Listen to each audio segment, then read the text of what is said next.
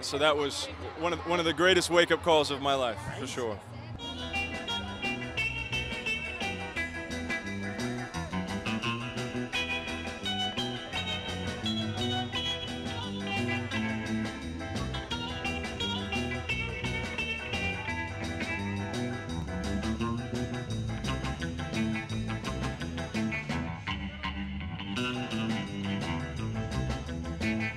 I'd imagine the screen test for that, like the audition process for that, is intense, right?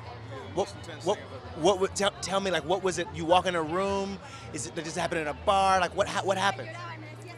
It was months of singing and moving and speaking for hours and hours about character. And yeah, the first time we sat down, we just talked for 3 hours and just got on very well. And yeah, it was a series of extensive exploration.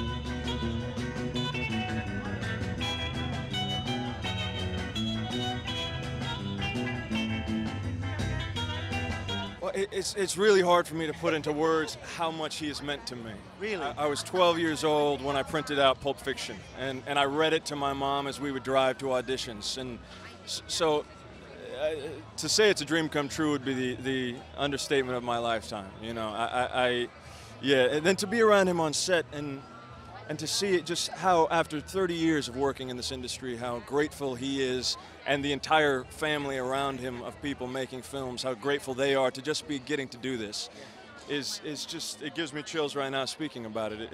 It is truly inspiring. I'm sorry, I'm just imagining you 12 years old in the car reading the scene between Samuel L. Jackson, Royale with cheese. I was thinking Royale with cheese. That's exactly, you and me are on the same page, yeah. Come on, right? Yeah. It's incredible. It was wildly inappropriate for me to be reading that to my mother at 12 years old, but it happened. Say what again? If you love that video, you're gonna love everything on the Access YouTube channel, so hit the subscribe button. You can thank me later. Hit it. Now. Thanks.